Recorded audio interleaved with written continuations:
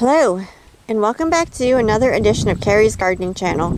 So today is July 28th, 2020, and I want to give a little mini tour here of the one flower bed that's blooming.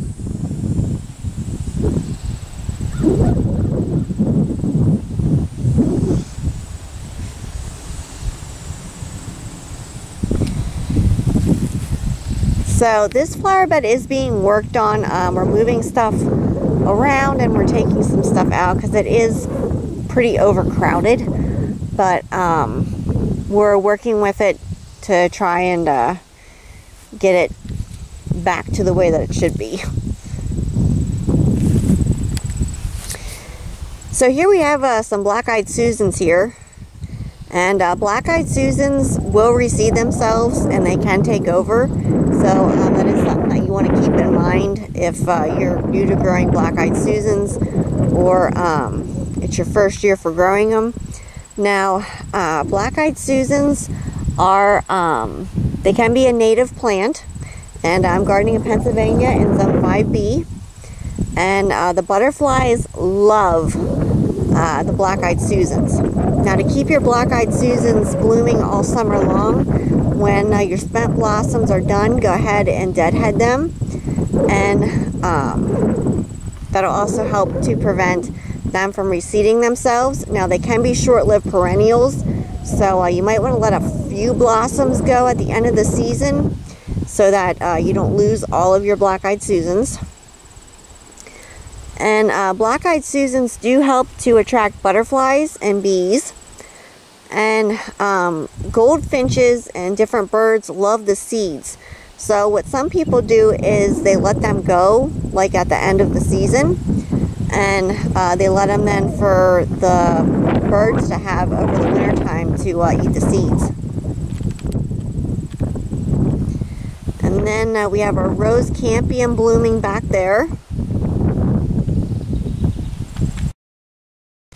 And we have a beautiful hosta there. Now, if you're looking for a plant for the shade, hostas are great for growing in the shade, and they do bloom for you. They get beautiful purple blooms on them that they send stems up, and they kind of remind you of like a fairy garden for the blooms.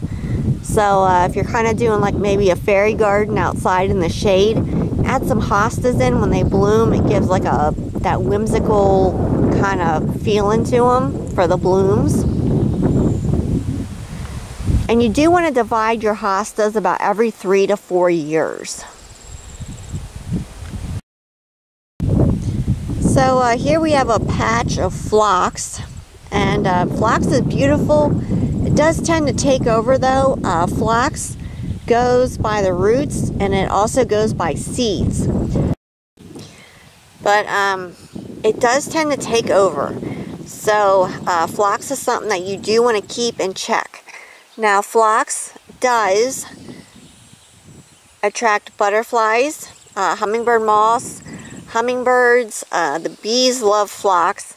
So it's definitely a pollinator. Here you'll see over here. Hold on a moment.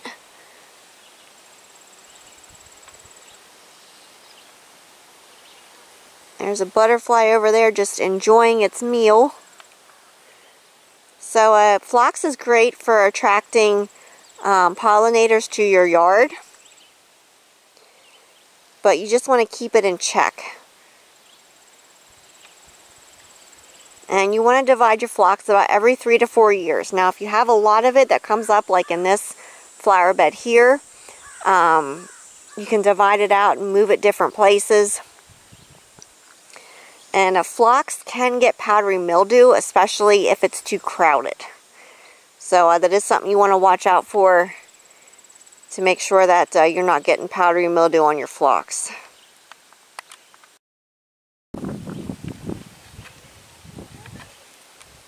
See, that butterfly down there is just loving that phlox.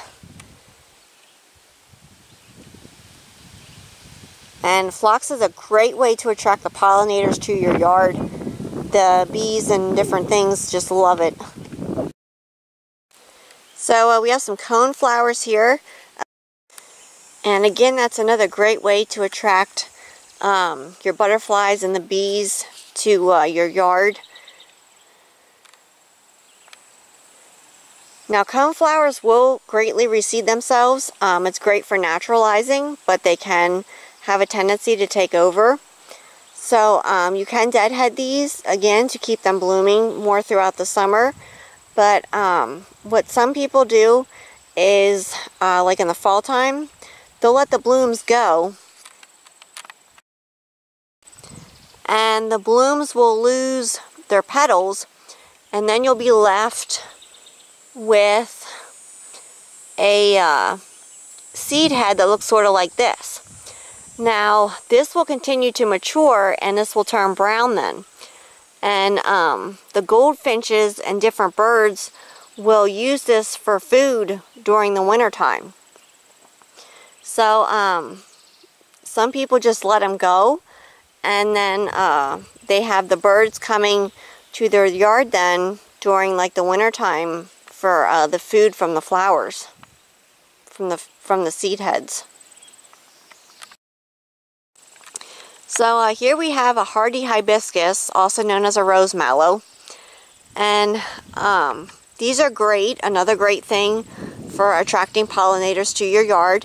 Hummingbirds love hibiscuses, and so do the butterflies and the bees.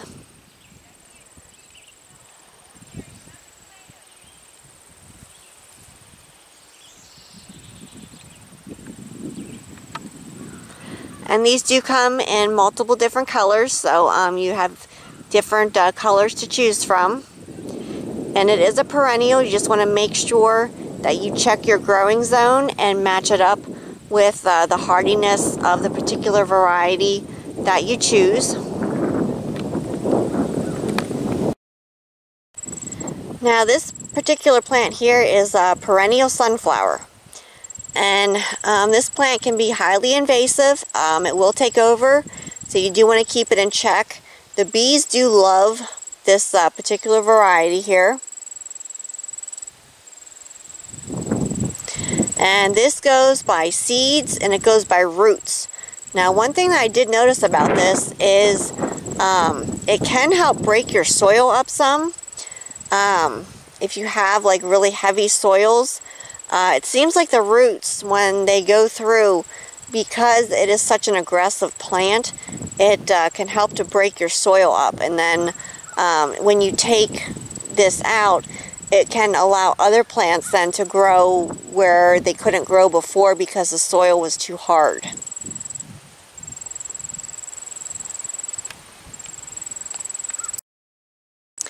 And we have some Shasta daisies back there. And Shasta daisies are another great way to help attract pollinators to your yard. Now, you want to divide your Shasta daisies about every 3 to 4 years. And these will multiply by the roots, and they also will drop seeds and come back up. So it can get out of control pretty quick. But if you keep it in check, you know, keep watching it, should be pretty good with it. Now, you can deadhead the spent blossoms off of it. Now, I have not seen it rebloom after removing the spent blossoms. So it kind of seems to be a one-time bloomer. It does kind of bloom over a longer season in the summertime, but like if you remove the spent blossoms, I haven't seen it rebloom for that season. And back here we have a butterfly weed. And butterfly weeds are a great way, again, for attracting the pollinators to your yard. Now, butterfly weed goes by seed, and it also goes by the roots. And butterfly weed does send down a taproot. So, it has a taproot to that plant. Now, this will send up one stalk of blooms. It will not send up multiple stalks of blooms. It only sends up one. And this one here is about pretty much spent. But when they're in their prime, they're a beautiful orange color. It does come in other colors. I've never tried the other colors, but this one here I do like. It's great for attracting like the monarchs to your yard.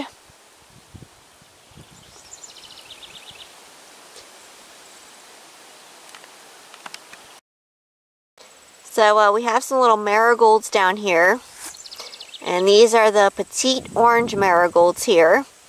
And we have a few fever over here, which is, this is white stars. That's the variety that this one here is. And this is brand new for me growing it this year. It is a perennial. Beautiful little white blooms on it. It doesn't get too tall, so it's great like for the front of your flower beds.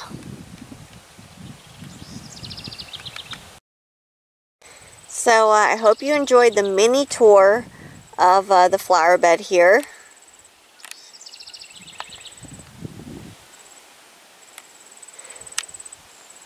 So if you liked my video, please like, comment, subscribe. Please don't forget to hit the little notification button. That tells I put a new video on. You can also follow me on Twitter. I have a link down in the description for my Twitter account. Thank you for watching. Hope you have a nice day. Bye.